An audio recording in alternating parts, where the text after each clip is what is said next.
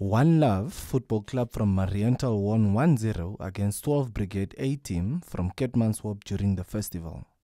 Speaking during the event, committee member Ricky Hanse stated that he was satisfied with the turnout despite the financial hiccups encountered by the team members.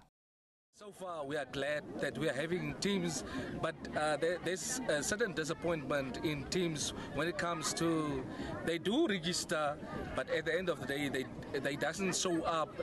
Some of them, they're having transport issues. You know, once if you look at people are unemployed and then they are using their own means of finances, but at the end of the day, the turn up what they are showing is you can see that 95% of the teams who are saying that we want to take part of this edition, they are coming, and we are happy for that.